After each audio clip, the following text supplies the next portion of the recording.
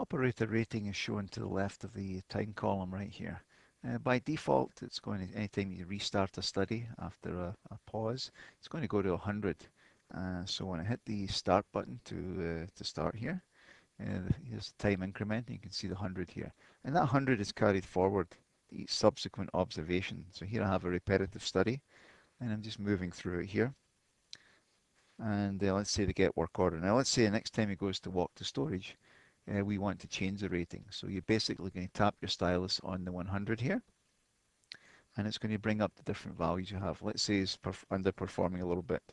We can put 80 in there, and that 80 value will be carried forward to the subsequent observations until we decide to pick it up again. So let's say next time he goes to walk, he picks up his pace a little bit. We can touch it again. The default will show, of course. You can scroll down and you can maybe make it 95 and continue there.